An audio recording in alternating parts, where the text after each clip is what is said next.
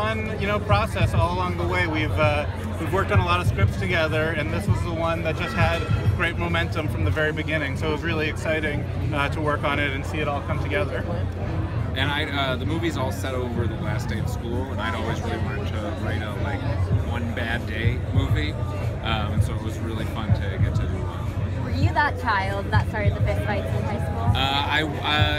If it's between me and Evan, it was me. I was in, I think, 3 or 4 fights in high school. He was in, I believe, 0 or none. I was the one running away from a fist fight or telling the principal. So why'd you guys make it into teachers to talk about it? The original idea came from Max Greenfield, the actor from New Girl, and that was his idea, which seemed really fun and different because you haven't seen that before.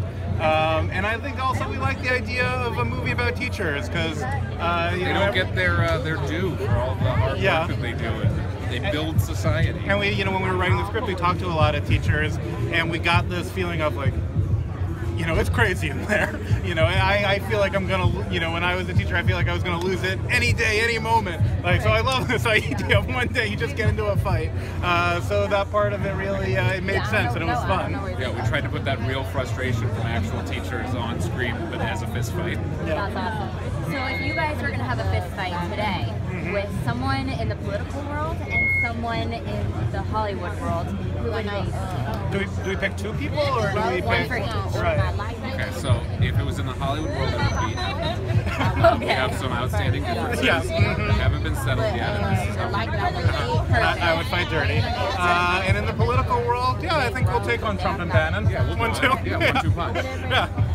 And how would you fight dirty? I think low blows. I would bite. Biting. Yeah. I also like the move of faking hurt and then jumping back up. That's a classic of mine. And Valentine's Day is tomorrow. Do you guys have anything?